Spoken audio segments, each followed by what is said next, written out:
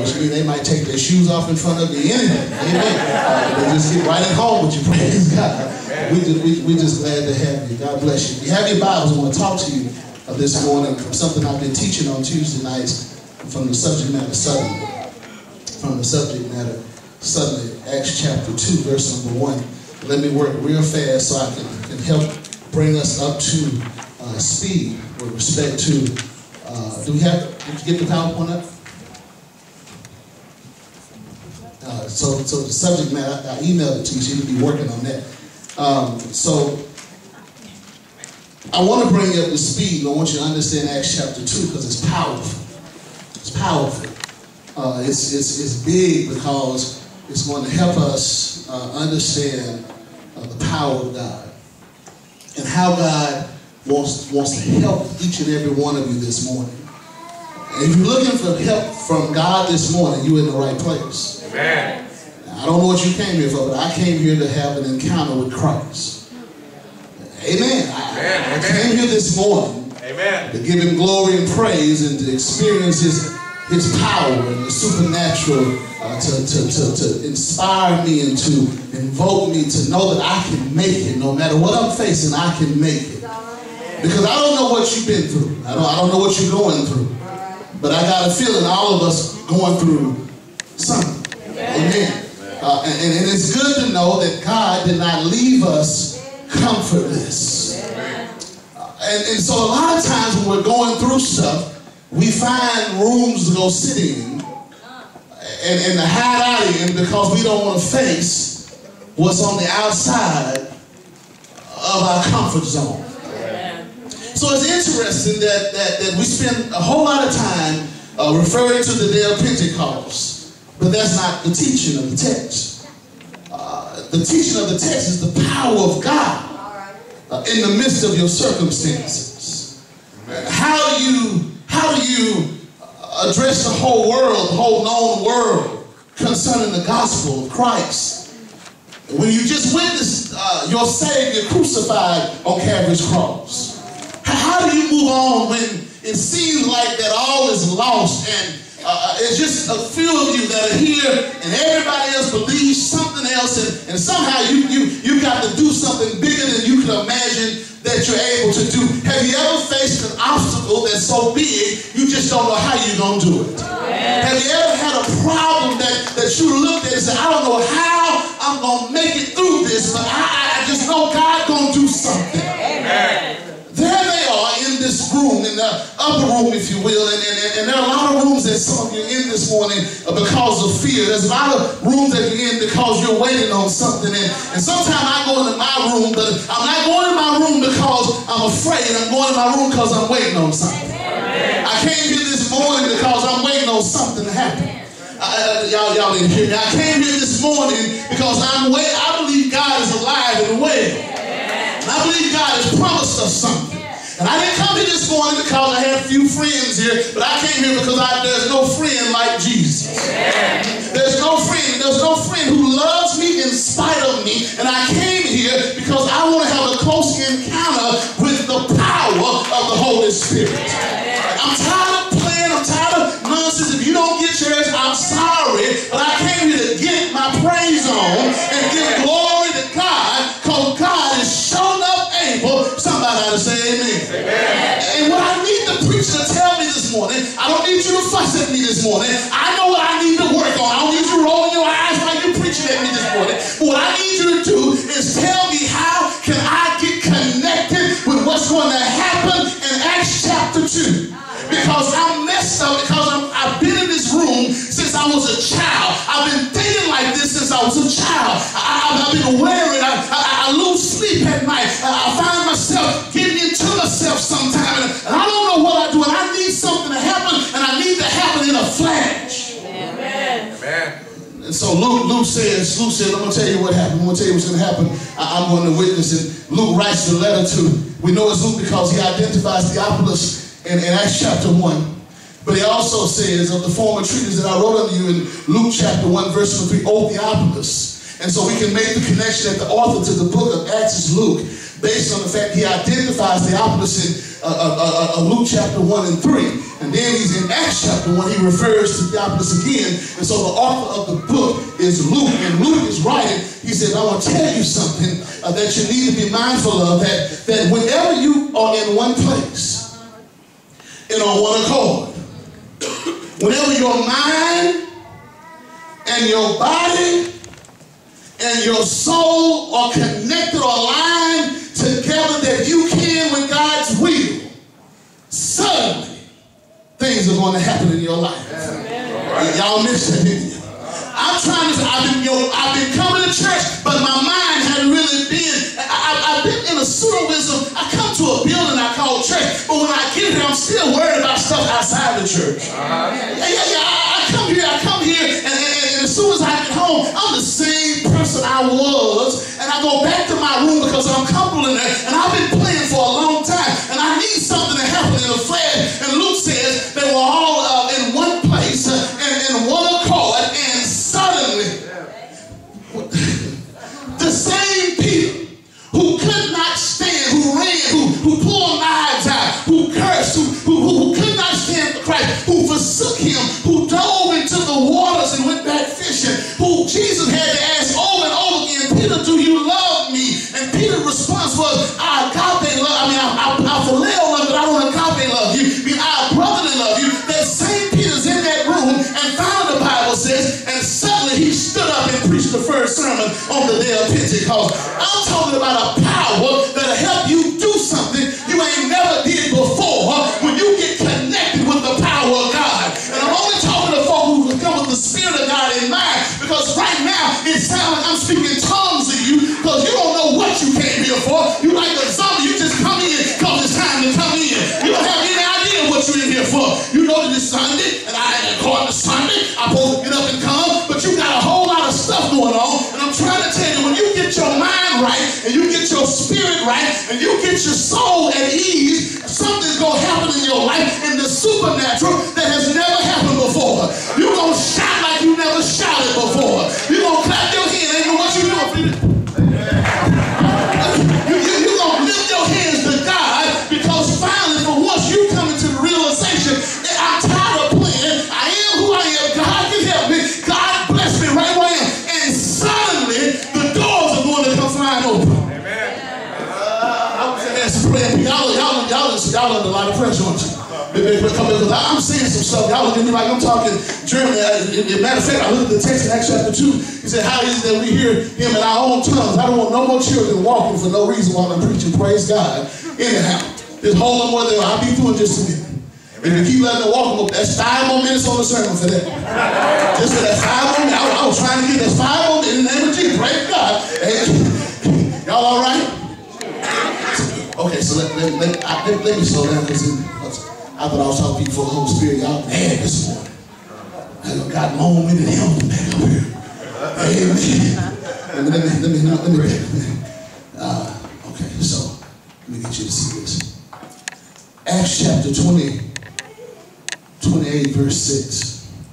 Turn it in your Bibles. Maybe the word suddenly comes from the Greek word aphio. And aphio means by the power of God. What you need in your life to turn your frown into a smile is the power of God. Amen. The reason that you had connected to the power of God is because you got so much stuff that's happened in your history that you're afraid of this world instead of counting on the favor of God. You've been doing the same stuff, sitting in the upper room, going to church, and inside you're full of fear.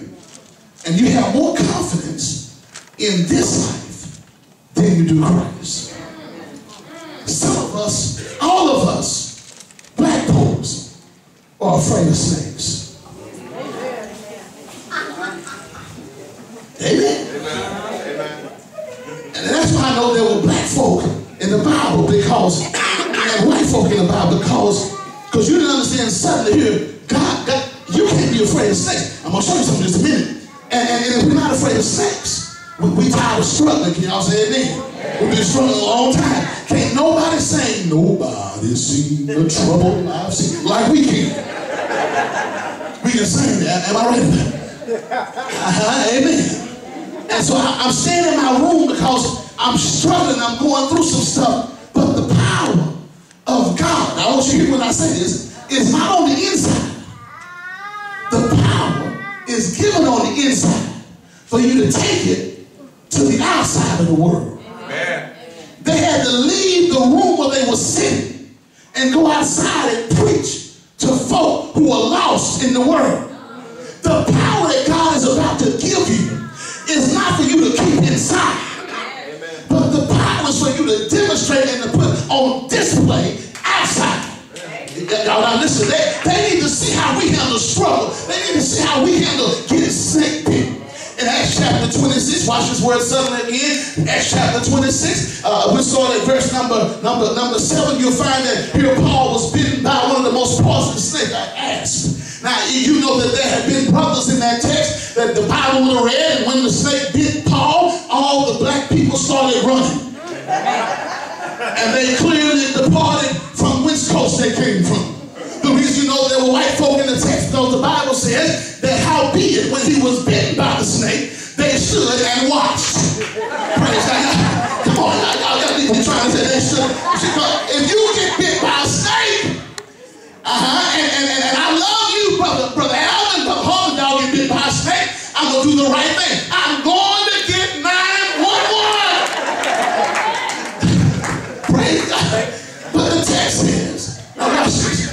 Because your enemy, when you have my serpent, I want to show you this in text because it's snake behavior.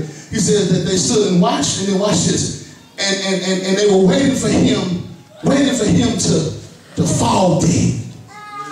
And they were waiting for him to swell up and fall dead. And then they watched a little while longer to see if in fact he was going to die. And then a couple more black people came back. Because the text says that when he didn't die, that somebody said, this Negro a God. That's one, he must be a God. Amen. Because see, it's certain reactions that we have to things that mess us up. How did he get bit by a snake? But here's the teaching in the text. You have been bitten by whatever you've been bitten by in your life, and the enemy is watching to see if you fall. Amen. When you got your doctor's notice, the enemy bit you, and he looked to see if you had fallen dead yet. Do you have the Komodo dragon? The Komodo dragon is a type of lizard, a type of reptile that when he bites you, he don't just eat you, but he bites you.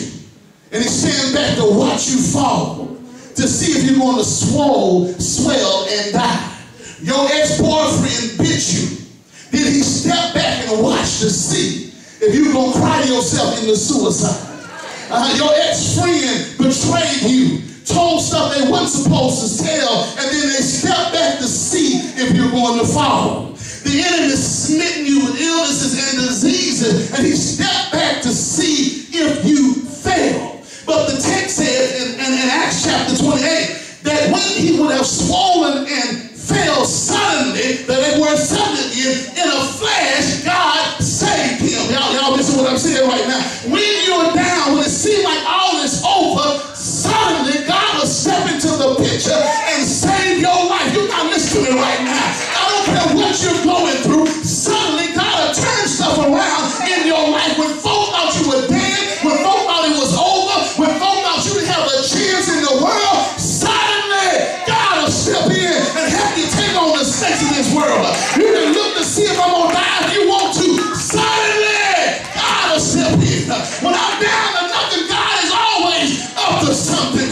When I get connected with the power of God, there is no snakish behavior in this world that can mess with the child of God, because of the sudden impact and power that God has. Y'all just too hard for me. I was on the microphone at you this morning. I'm trying to help you. I know you're going through some stuff right now. I know you're broke. I know you're hungry. I know you're struggling. I know you're dealing with medicals, and you sit up and looking at me like, well, you know, man, that doesn't resonate with me. That's why the Holy Ghost don't fall on you, because you act like you got it all together. And if I was God, I wouldn't sit and stare at you, high-polluting, snake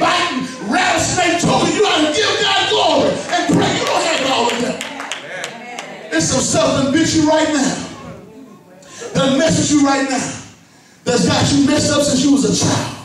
And you sit up here right now looking at me like, you ain't talking to me. Yes, I am. Yeah. It's some ways that you have that the enemy done bit you and messed you up. And if I ever give me a competent, I'm trying to be nice. Somebody saying, Lord, guide my feet while I run this race. Amen. I'm trying to get some help up in here. But let me tell you something. How many of us have some stuff that hurts so bad that you know the enemy? There he is right there. Found. Yeah, there he is right there. Something that bit you. Can we turn it around? We can't move because of that, can you? The enemy is stalking you. He's bit his prey. And he begins to walk behind you. Why is it that every time you get somewhere, the same problems show up? Yeah. I know you gotta knew this. However, if you can't change the problem without the power of the Holy Spirit. Why is it that sin seems to continue to permeate itself as if it's more powerful than God? How long have you had that bad temper?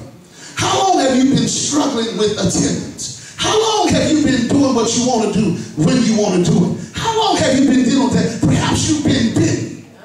And perhaps you're waiting on the power of the Holy Spirit. And what God is saying to you and to your children and to your children's children is that you will not receive my promise until you learn that I need your mind, body, and soul focused on me. I know you've been going to church and you think that's something special, but just because your body went to church, your mind still is a last-minute Christian. You didn't think about me. You didn't think about me until you got here. I know you've been reading your Bible, but you have never read your Bible and actually saw yourself in your Bible and told your family, we got to do better as a family and start living your Bible. I know that you're going through this, I know, but I can't do anything with you because you want me and him. You can't sleep with him and sleep with me. We either gonna walk together, you might have to get on over with him. I can't fall right now. Lord, I need your help. Well, I want to help you, but guess what? I want your mind, your body, and your soul focused all on me. I'm a jealous guy. And when you give me all of you, when you commit yourself to me, suddenly stuff that was beating you up, suddenly child molestation won't have power over you anymore. Suddenly financial irresponsibilities will be taken care of. Suddenly drugs will be able to be broken. Bondages will open up. Suddenly temples will be calm with the peace of God. Suddenly somebody do something in your life you won't be able to give nobody credit but me as your Savior. Suddenly I'll move in a flash, but I gotta have all of you or none of you. Somebody ought to say amen right now. Watch this. Y'all still look at it. Y'all still, this is for locked up in here. This is for locked. I'm gonna try to unlock one more door. All right, let's try Acts 16. That serpent just biting. They thought she was dead and you alive. It's holy folk here talking about, I don't know why they ain't praising God, because the Holy Spirit ain't fail. It's not gonna fall because somebody's mind ain't on God this morning. Somebody's mind has some your problem has become so powerful that God said to you, no, I'm bigger than your problem. I can empower you. Do you remember what God told them in Luke 24? I believe around verse 49. He said, he said, I want you to go to Jerusalem until you be empowered from on high. I'm going to give you the power, but you got to get where I told you to get. Do you know he's not just talking about physically?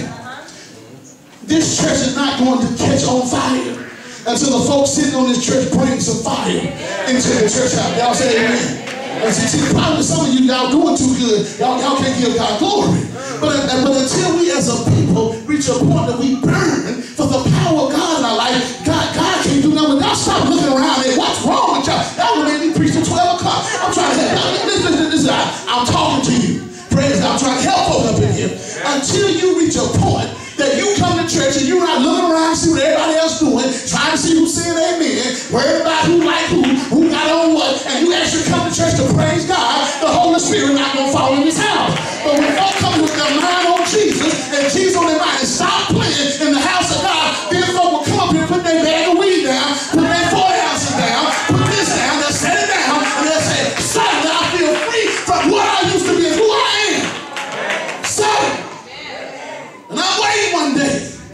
We come to church and everybody come to church with the Lord on their mind. I'm tired of playing with folk. I'm tired of folk playing with me. So you've been bitten. You need to know God is He is the inoculation from the poison of this world. Y'all all right? And let me tell you something. God not going to open doors. He's not going to break bondages until you give him praise and glory to whom he belongs. And you play too much. And God said, I'm not going to work in your life. And guess what? You're not going to do anything in life without God. Acts 16. Acts 16. Watch it. Acts 16:28. Watch what happens. You're not, until you learn to praise God, you're going to remain incarcerated in your own stuff. I would never come to the Lord's house. And I would never come to the Lord's house and not praise God. Anthony, if you have your Bible, can you work your Bible for me, Anthony? Acts 16:26. Start 25. If you will, what's your Bible say? Watch this. And at midnight, Paul call me. What did I say a while ago? God's not going to do nothing for you until you give him praise. Amen. You will sit in your jail.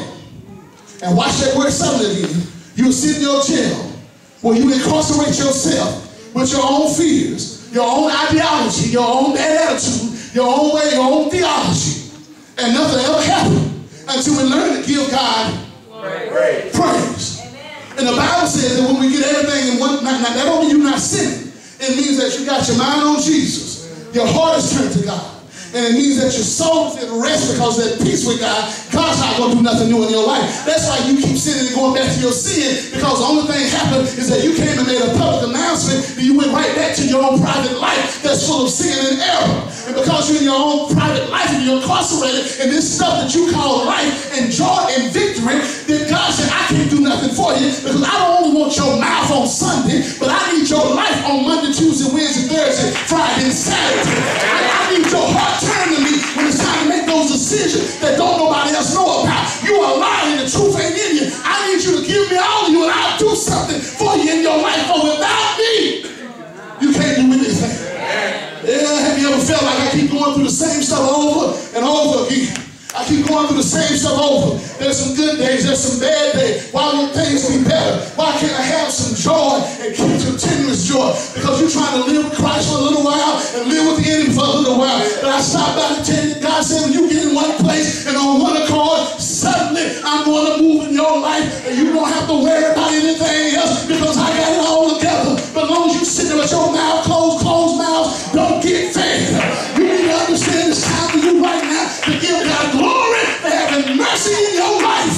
He could have killed you for the way you act. He gave you mercy in the midst of your sin. You ought to give glory for putting up with your stuff. You ought to give God praise for having mercy and grace operating in your life.